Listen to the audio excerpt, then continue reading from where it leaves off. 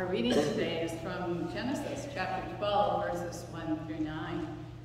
Now the Lord said to Abram, "Go from your country and your kindred and your father's house to the land that I will show you. I will make of you a great nation, and I will bless you and make your name great, so that you will be a blessing.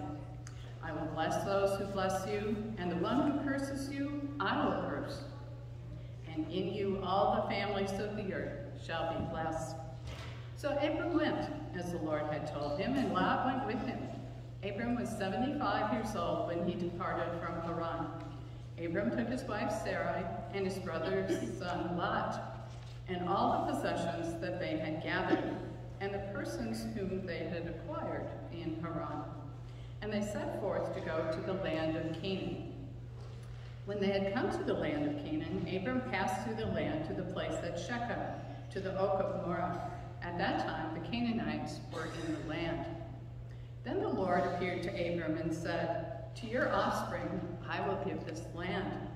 So he built there an altar to the Lord, who had appeared to him. From there he moved on to the hill country on the east of Bethel and pitched his tent, with Bethel on the west and Ai on the east. And there he built an altar to the Lord and invoked the name of the Lord. And Abram journeyed on by stages to the Negev. I invite the children to come forward. How are you guys today? Good. So, in our reading today, we heard about two people named Abram and Sarai, who we often talk about as Abraham and Sarah, so I'm just going to call them that. And God came to them one day and said, "Hey, I'm going to bless you." And that sounds pretty great, right? Who doesn't want to be blessed? He says, just take everything that you own and move to where I tell you to move. Does that sound like a good deal? Yeah. Do you want to pick up everything you have and just go somewhere that you don't know? No. No, that's a little scary, isn't it? Yes. But Abraham said, okay, and did. Because God promised him lots of things. God promised that he would bless them, that he would make their name great, and that they'd have lots and lots of descendants, which are like children. But you know what's strange? They didn't have any kids yet. How old do you think most people are when they have kids?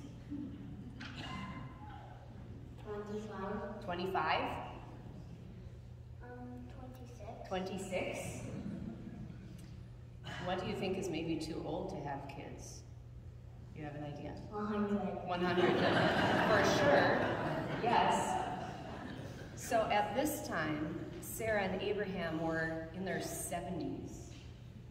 That's like having grandparents have a baby. And you know what? Sarah didn't have a baby in her 70s or in her 80s, but she did in her 90s, and Abraham was 100 by then. Can you imagine that? Yes. Yes? I think a lot of folks who are in their 70s, 80s, and 90s, and 100s probably can't imagine it, because that's a lot of work. You guys are awesome, but you're a lot of work sometimes, right, for your parents. And imagine if they're having a baby for the very first time. So, this whole story is about Abraham and Sarah being blessed by God and doing some difficult things in order that the whole world could be blessed. So will you pray with me? Repeat after me. Dear God, Dear God, thank you for blessings thank you for blessing and for walking with your people. and for walking with your people. Help us today Help us today to realize our blessings to and to share them with others. share them with others. We pray in Jesus' name. In Jesus' name. Amen. Amen. Thanks, everybody.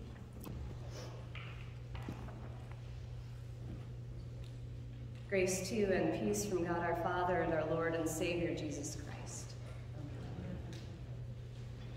So 2 weeks ago, we heard a story how God created human beings. We talked about how God was longing for someone to love, to connect with, and to bless. Pretty quickly after God created the humans broke the one rule that God gave them. which also broke their original relationship with God. They chose rebellion rather than relationship, which caused all sorts of problems. Their choice to eat the forbidden fruit to become like God was just the beginning of the sins God's early people committed. Adam and Eve's own son ended up killing his brother in a fit of jealousy. And as God's people multiplied, they kept doing things to hurt one another and to hurt their relationship with God. Then last week we heard the story of how God decided to wipe out his sinful creatures and start over with one righteous family, Noah and his family. And by the end of the flood, God regretted that he had decided to wipe out most of humanity and promised to never destroy the whole world through a flood again. And God sealed this promise, this covenant with the sign, with a rainbow. And that rainbow would always remind God and God's people of that promise and of God's love. I enjoy reading these early stories in the Bible because we can actually read about God starting to figure things out, learning what works and what doesn't work as creation progressed. Giving people free will was great, but it didn't mean that people would make all the right choices. Getting angry at your rebellious people is natural, but wiping most of them out didn't solve the problem of sin. But choosing a righteous person to bless seemed to work pretty well as loving people and making promises to them. So God decided to try more of that. So out of nowhere, we're introduced to Abram and Sarai, a lovely couple in their 70s who had no children. Why? Because Sarai was barren, we're told. This is the first of many women we hear about in the Bible who were said to be barren. Yet God calls down to them and makes them some big promises. I'll make of you a great nation. I'll make your name great, and all people will be blessed through you. Awesome. Being chosen by God is super cool, right? But I remember being in seminary in a class when several of my classmates had trouble with this passage. It's not right, one of them said. It's not right that God chooses favorites in Genesis. And it's not even that God chooses the best, most righteous people. Sure, Noah was righteous, but Abraham was just some rich guy who God chose to bless even more. And God chose Jacob, the cheat, over his older brother who should have gotten the blessing. And God chose Jacob's son Joseph, who was already daddy's favorite, rather than the other 10 sons who weren't so favored. Why? It doesn't seem fair that God should play favorites, choosing one person over the others. And don't get me started on God choosing one people over all the others. Why were the Jewish people chosen rather than the Hittites or Philistines or Canaanites? Shouldn't God love everybody, she said. And the idea is because if one person or one people are chosen, that means others aren't chosen. And while our world is all about playing favorites like election winners, MVPs, beauty queens, and sports champions, it just doesn't seem right that our God would play favorites as well. When I was in high school, I was on the tennis team. And while I had played my whole life with my family, I was not the best on the team. Some were more athletic, and most of the other girls took private lessons year-round, which wasn't an option for me. So I played when I could. I worked hard to get better and just had fun. I wasn't one of the popular girls on the team, so when senior year rolled around and there was a discussion of who was going to be captain of the tennis team, I knew I had no chance. So when the coach suddenly announced me as team captain, everybody was floored, including me. But I saw the other senior girls starting to look at one another like, why her? What's he thinking? Then one of the higher-ranked girls whispered to another, loud enough for all to hear, oh, it's because her dad is friends with the coach. He's picking favorites. At the end of practice that day, Coach called me over and said, I heard those girls, and I'll deal with them. But I wanted you to know, I didn't choose you to be captain of this team because I'm friends with your dad. I chose you because you work hard, you lift up others rather than being negative and snotty, and you take responsibility for whatever needs to be done here. That's what a captain does. It's not a popularity contest or an award. It's a role with responsibilities, some of which aren't always fun. And while the other girls wanted the glory of being captain, they wouldn't have done the work the role requires. But I know you will. Being chosen by God wasn't just like being given a major award that you could do with what you liked. It wasn't like winning the lottery where you win riches with no real strings attached after taxes. Being chosen or called by God might have meant riches or other blessings, but it also came with great responsibility and even burden. While Abraham was promised that he'd be the father of a multitude and eventually have a land of his own, Abraham and Sarah had to move away from everything that they had ever known first. And they wouldn't see either of those things come to fruition. They'd wait another couple decades before having their one son together, and neither of them would see that son have a multitude of descendants, and their descendants wouldn't claim the promised land as their own for hundreds of years. But it's God's third promise that I find most interesting. God promises to bless Abraham and Sarah, which is awesome, right? But God wasn't just choosing and blessing two of his favorite people.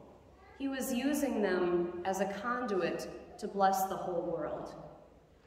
God says, "And through you all nations shall be blessed." In other words, Abraham and Sarah couldn't keep all of the blessings to themselves. God's blessings needed to flow through them, not just to their family or to their people, but to the whole world, which is a major responsibility and privilege. So Abraham and Sarah weren't called to be greedy or stingy with God's blessings, but to steward them well and to share them. This important passage highlights what the rest of the Bible ends up teaching us, that people of faith are blessed in order to bless other people. God blesses people so that we can serve those in need and bring abundant blessings upon others. Nobody can only think of just their own needs and blessings. All of us are called to care for one another. And if you think of others who God chose and called in the Bible, you can see this theory playing out. Whether it was Abraham or Moses or King David or the prophet Elijah or the Virgin Mary, God chose each of these people for a purpose.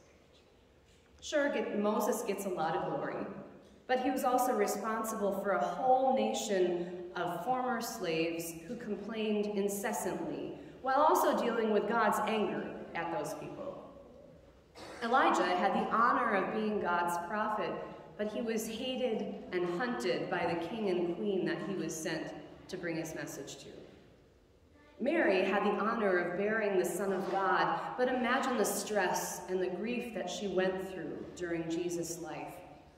And think of what a difference she made in the lives of so many others. Each of these people were chosen or called to do important things, to be responsible for something that was greater than themselves.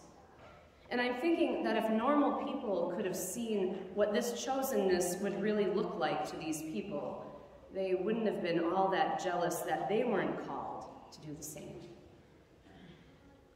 But long after Abraham had died, long after Moses had delivered his people from slavery, long after God's chosen people had conquered the promised land, and shortly after the time when God chose Mary, God started expanding the list of chosen people.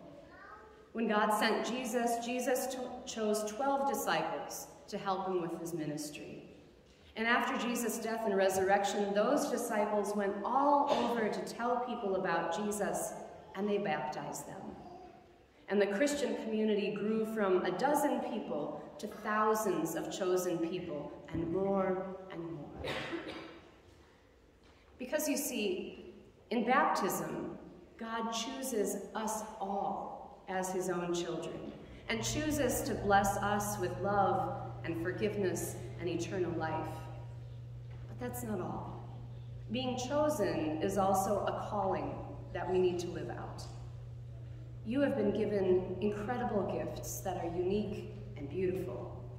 And in baptism, God calls you to share those gifts with others, to let God's blessings flow through you to the world. God calls us to be responsible for our neighbors, to serve those in need, to not just keep all of the blessings, but to share and be a blessing to others. My friends, you are chosen. You are called children of God. God has given you gifts for the good of the world. How can you use those gifts and the blessings that you've been given to bring God's grace into all the world? Amen. Our hymn of the day is number